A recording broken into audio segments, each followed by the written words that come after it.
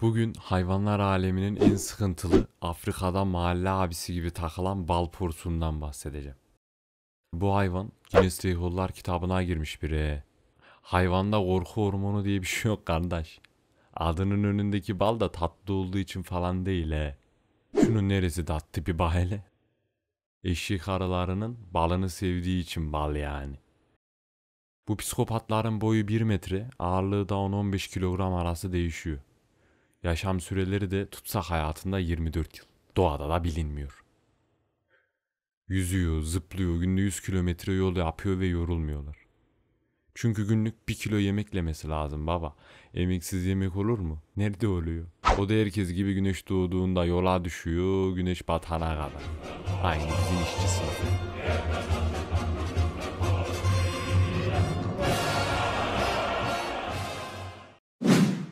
Bu abimizin yerleşik bir yeri yok. Her yerde terör estiriyorlar. Dedim ya, çok sıkıntılı bir. Böcek larvaları, böcekler, akrep, kertenkele, kuş, iguana, timsah, piton, kobra.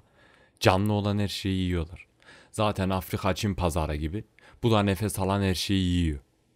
Dedim ya, korkusuzlar. Ölene kadar savaşıyorlar. Hatta aslanların korktuğu hayvanlar. Yılanlarla mevzuya giriyorlar la. Bizim bahçede olsa kafasını taşla ezeriz. Bu porsuk hayvanın her yerini yiyor. Bak şu çok sıkıntılı.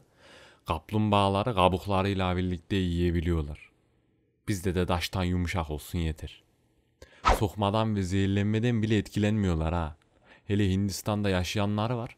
Mezarları kazıp ceset yiyorlar.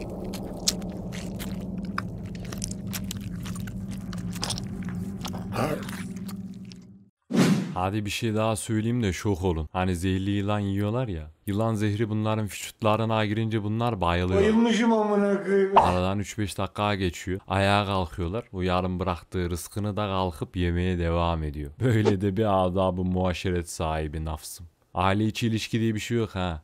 Erkekler sadece dişileriyle çiftleşiyor, sonra da basıyor gidiyor. O minnak yavrulara sadece dişi olan bakıyor. Tanıdık geldi mi? Hareketli diller, özgürlüklerine düşkündürler abilerimiz. Tutsak edildikleri zaman kaçmak için ellerinden ne geliyorsa yapıyorlar. Alet kullanımında da ustalar ha. Yani kardeşler, diyeceğim şudur ki, hepimiz dünya denen arazide bin bir türlü riskle, sıkıntıyla karşılaşıyoruz. Bu sıkıntılarda hemen pes etmek yok ha. Hepimizin bal porsuğu gibi olması lazım.